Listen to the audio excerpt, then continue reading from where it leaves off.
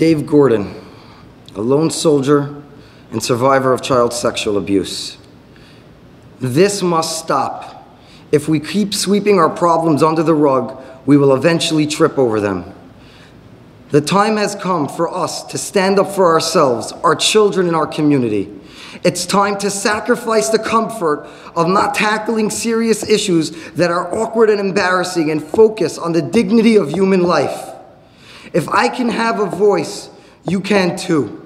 And take a stand, be a real leader. Blush for a few moments so others don't have to bleed. And I'm going to repeat again. Blush for a few moments so other children don't have to be raped, molested, and sodomized because we are too scared to face this problem in our community.